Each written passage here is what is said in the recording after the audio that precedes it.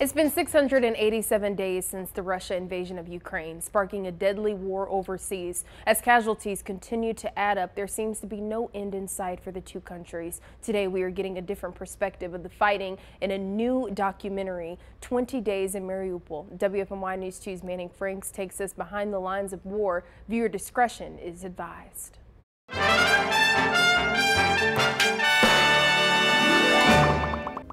As journalists, I personally believe that part of our responsibility is to highlight, to show, to tell the stories of others who may not have the platform to do so. And I especially have the utmost respect for those who do all of that in a war zone. AP photojournalist Mstislav Chernov is one of those people. He completely embedded himself in the early days of Russia's full-scale invasion of Ukraine during the siege of Mariupol.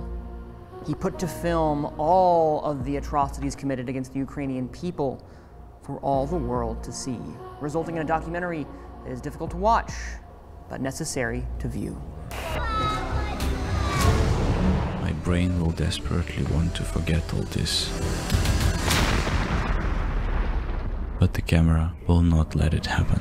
As the Russian invasion of Ukraine began in February of 2022, Mariupol became a flashpoint as a blockade formed around the city and its people. For 20 days, AP photojournalist Mstislav Chernov and his colleagues were embedded in a trapped Mariupol, with the sole purpose to document the war in a battle-torn country cut off from the rest of the world. 20 Days in Mariupol is unflinching in its documentation of the war, showcasing the deep darkness of multiple scenarios, ultimately leading to some of the most striking images of the war you will ever see. A pregnant woman being rushed from a bombed hospital, doctors performing surgeries in the hallway, soldiers attempting to fight back against a force greater than themselves. We are invited to take a peek behind the curtain and witness an event that here in the United States we would be only privy to with newscasts or pictures on social media.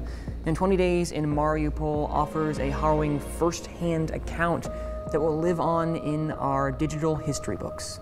Chernov ensures that while the images are at times gruesome, we never lose the humanity of these individuals fighting for their home, with the goal of our souls to feel that deep sense of empathy. It's a brilliant documentary through and through, and I can only imagine the dangers that he faced getting this footage. I'll admit I'm guilty of this myself, but sometimes I can lose sight of things that aren't in my own backyard. 20 Days in Mariupol hopes to change that, or at least remind us that these are real people, this is a real place, and this is a real life-shattering event for many. This documentary is journalism, truly, at its finest. I'm giving 20 Days in Mariupol a glowing 2 approved. Right now, you can in fact stream it for free on the Frontline PBS YouTube page.